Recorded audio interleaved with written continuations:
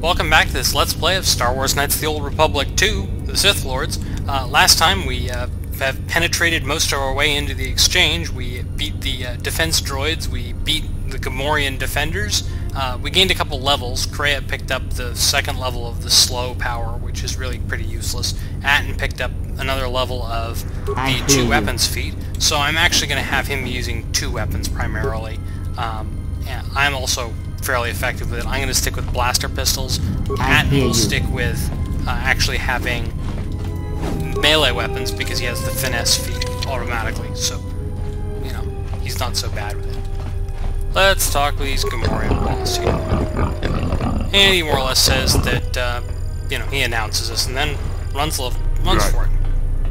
And, oh look, more droids. Yay. Anyway, this destroy droid power is more or less Force Lightning plus stun all in one power, which, you know, they keep saving, unfortunately, but it's quite effective. And Slusk tries to bargain. And he asks us what I want, and we want him to leave the Ithorians alone, and he says, really? And Luxa shows up. Slusk. I may have had a hand in this, yes? And he says she was always ambitious. And, okay, well, you know, I like he says that he doesn't think everybody's going to be leaving the room alive, and I don't think so either. But don't worry about Luxa, I'll be taking care of her soon enough. Not as soon as you might think. Yeah, because just to keep this fight interesting, we're going to do both sides of the fight at once. And that's probably maybe a little more dangerous than necessary, but horror works very well on Gamorreans who have very poor saves against the very poor will saves. And these concealed turrets are, of course, just a bunch more droids. I'm actually going to use energy resistance first, though. I say the word.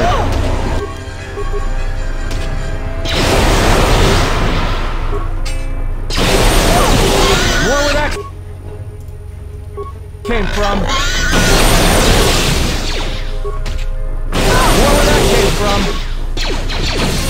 Where that came from?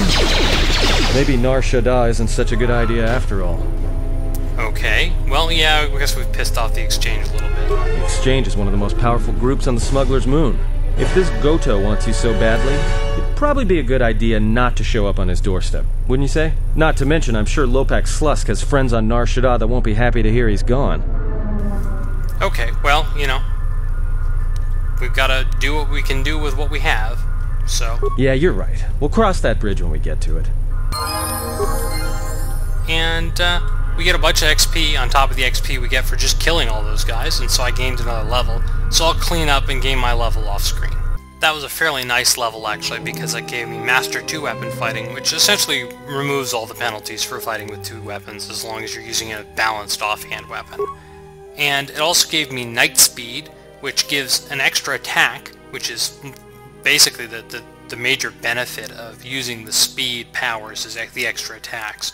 And improved energy resistance, which decreases all energy damage I take by 12, which really, I mean, that will stop most blaster fire. It also affects the whole party. Previously it was just affecting me and Kreia. Still, you know, very handy. Let's look at the security terminal. Use our computer skill, and look at the camera controls. There's holding cells. Hey, they've got an Ithorian captive. Let's just release him. And he makes a run for it. And that gets us some light side points. And I have a feeling that the guards out here aren't going to be too happy about the Ithorian running away, but we'll see what happens. Well, I guess they left. Not much to see here. Please don't kill me. I'm only doing my job. Oh, the receptionist hasn't left. Okay, well, you know, we'll leave her alone.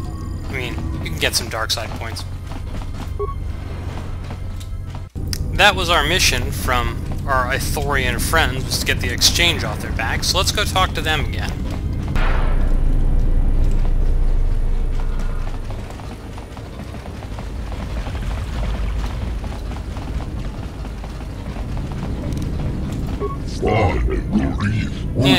if our meeting went well, and we can say the exchange will trouble him no longer. And he senses the meeting did not go peacefully, and he's sad about that. And he gives us a lightsaber part. And you can ask him... You can actually try to refuse the gift. And, you know, more or less they need us to disrupt Zerka's operation. And sort of provide evidence of corruption. And, you know, more or less they're saying it can't be sliced remotely, so we need to get inside. And he more or less says there's an employee that might help us. We can deny we're a Jedi again. And he tells us more or less to go talk to the guy in the cantina. So we'll have to go talk to him. But before we do that, there's some side quest stuff I want to do down here in the residential module. And it's on the east side. First things first, let's go talk to Zerka and see if we can ask them about these runaway fugitives. Good day. I am B4D4, Administrative Assistant for Zerka Corporation's Citadel Station branch. How may I help you? And he called us earlier, so we'll ask about that. I was attempting to connect you with Executive Officer Jana Lorso. If you would like to speak with her, you will find her through the door and down the hall on the right. Okay. Well, we'll talk to her. We have to talk to her about Batono. I am sorry, but I do not know. I am only her administrative assistant. If you wish to speak with her, Executive Lorso is available at this moment. Can I help you with anything else?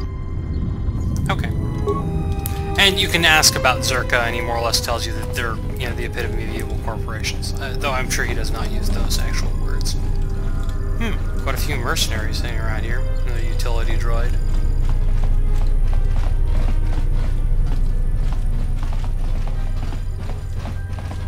Who are these guys? A Rhodian and a Deveronian. I wonder...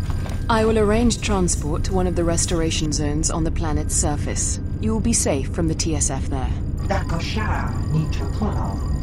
And more or less they're hiding. For the services you have offered to Zerka, you will also be reimbursed.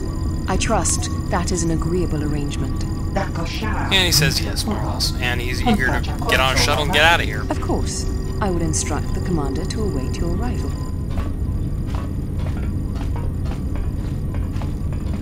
And wait, they're the criminals you're looking for. And he says, that's our cue to get out of here. Exit stage left!